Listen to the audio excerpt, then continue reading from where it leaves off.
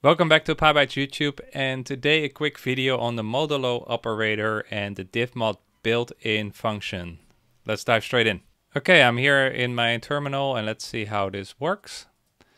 So to demonstrate modulo first, you can kind of see it as how much a number fits into another number, right? So 2 fits 2 times in 5 and you get the remainder of 1. So what it really returns is the remainder.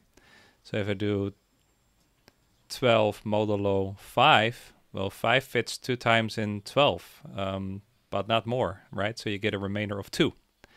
So we can use this concept to get all the even numbers from a list, for example, right? So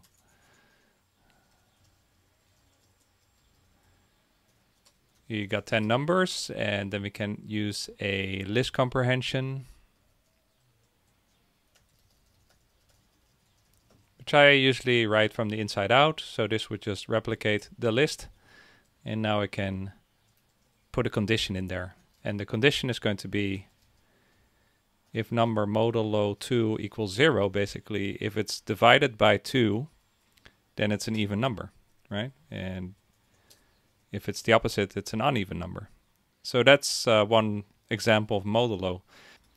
Now notice that you only get the remainder, right? So 5 fits 2 times in 12, you get 2. 2 fits 2 times in 5, you get 1. If you also want the part of how many times n fits into the number, that's called the quotient.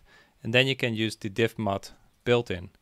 It's a built-in, so I don't have to import it. You can call the help on it.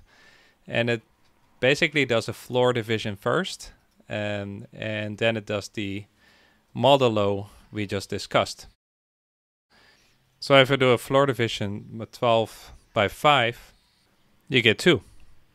And as we saw before, 12 modulo 5 gets a remainder of 2. So if we want to do that in one operation, we can use divmod.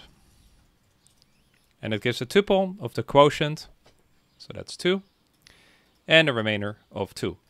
A really cool example of this is converting seconds into minutes. For example, I got 145 seconds.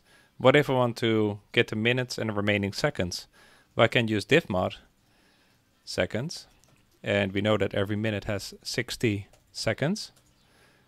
And I get a nice tuple of 2 minutes and the remainder of 25 seconds. So that's one use case where I've used divmod to convert seconds into minutes and remaining seconds. So there you go, a short video on the modulo operator and the divmod built-in. The modulo is really useful to see if something is divisible by a number. Divmod is really useful if you want the quotient and the remainder, as we've seen with the seconds to minutes conversion. Alright, hope this is useful. Thanks for watching, and tomorrow we'll be back with a brand new video. See you then.